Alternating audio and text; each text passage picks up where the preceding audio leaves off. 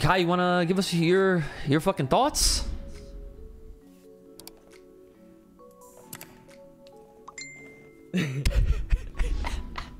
I'll give you the thumbs up. Great artwork. 10 out of 10 Goku Susanoo. Oh yeah. That's like that. Every time I see that shit, it always reminds me of like that and the one they did in Avatar where it was like Korra versus Vaatu when they were in their spirit forms. Yes, that's true. Yeah. I forgot about that. Brandon? I mean, I honestly sped readed that shit so fast. Like I didn't really feel the action in it. So I guess I kind of felt bored, even though there was action, quote unquote. So like that's how I'm gonna describe it. Yo, they need to call the next series Dragon Ball Cap because the way they're writing this shit. Nah, cause like I really don't know how I feel about the whole chapter. Like nothing really like I guess excited me or like fucking put a light bulb in my fucking head or anything like that. Like the only thing that was questionable to me was that Susanoo Goku, because I'd never seen that before. Just because I didn't read the previous arcs before this one. So if y'all saw it before then that's why I didn't have any idea about it. But yeah, no, outside of that, like there was really nothing interesting about it, or like there's nothing interesting for whatever chapter's next.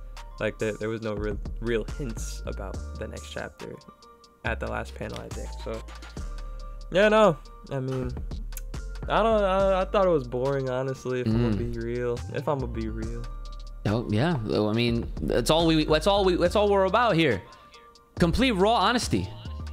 You know, everyone's favorite 2 words: constructive criticism. Okay, we're being very constructive here and critical. On that CC. The C to the C, yo. Yeah, I don't know if the Dragon Ball Tale Legends just killed this chapter for me, or what. But I don't know. Fuck, forget about all that though. Nah, I think this is complete lackluster bullshit all on its own, because if we can look at this and shrug our shoulders because we have Legends, but if we didn't, we'd be like, man, fuck this shit. Keep it real. Absolutely. That's why we're like indifferent right now. It's because it's like, we still have something better. Yeah. No, and you know what? Like, I'm glad you brought that up, because that's a great talking point right there. Because legend or no legend, okay? Because clearly that's what a lot of people are going to be like kind of bouncing back and forth with the official and this now. Is the fact that when we look back, month to month, not week to week, month to month, that we've had this arc for as long as we've had it for. Okay, there was buildup, there was teases, there was a lot of questions, there was a lot of mystery, but at the payoff, after all that shit, it kept dragging and dragging to the point where it was like it lost the interesting things that would have made it a lot more interesting died. Like, take this almost shit immediately too. Yeah, like I want to say around between March and April, those 2 chapters, that was an exciting time for this fucking arc, because this was when we were seeing all of the Bardock stuff, right? That was when this whole shit was at its most interesting points, because there was the speculation and the theories and the rumors of, yo, like, how the fuck did Bardock defeat this dude? Meanwhile, they're having a problem with him now, right? And just the excitement and a lot of the theory crafting that went behind that moment is what helped kind of revitalize and the morale overall with how people were taking this chapter or this arc. But as soon as that shit got deaded, because what ended up happening was, well, Bardock went thriving Ozaru based off of a fucking wish. Okay, he essentially, like, and it was all through the finagling of the wording, right? It was the wording that provided the context of how he defeated Gas in the first place. It wasn't that Bardock gained some crazy transformation. It wasn't that he decided, like, he was the secret hidden Super Saiyan 4 primal instinct before everybody else. It was none of that shit that we were fucking thinking. It was that he was asked, if you could wish for something, what would you do? And he said, well, if this shit was real, I would just wish for my sons to grow up strong. Or, as Viz put it, I want my sons to thrive. And thrive they did. Well, at least one of them. But, you know, that's interpretation. You know, a lot of people have argued us and been like, oh, well, Raditz lived for as long as he did. So, okay, you got that. That's fine. That's fair, I guess, right?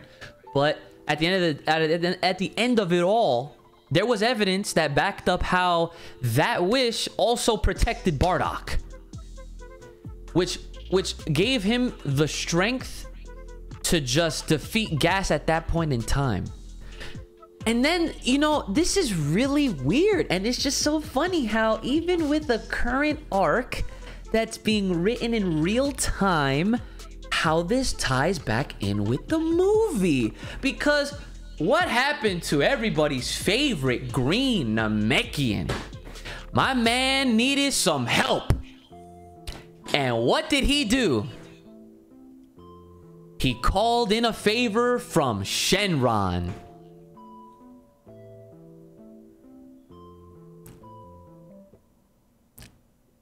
What can I say, guys? I can't make this up. I can't make this up.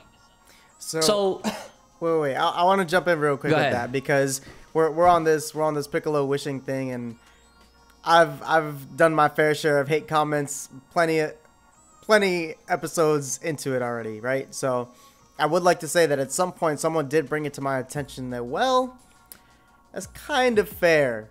It's kind of fair game for him to do that.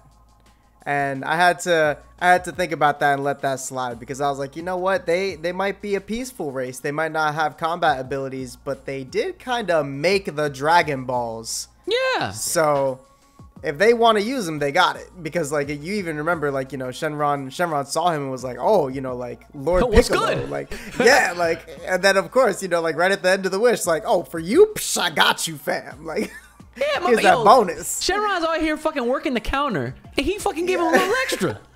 Yeah. Put a little sauce on that shit. I'm like, oh. He said, here, this for you and your fam. Yeah. But, see, but my thing is, right? And this is the difference. See, people think automatically, whenever they hear me talking about some stuff like this, they automatically think I'm hating. See, that's the difference. I'm not hating. Because when at the end of the day, to know that Piccolo now has something to keep up with everyone else, that's beautiful. That's beautiful. It's how he did it, though. That's the difference.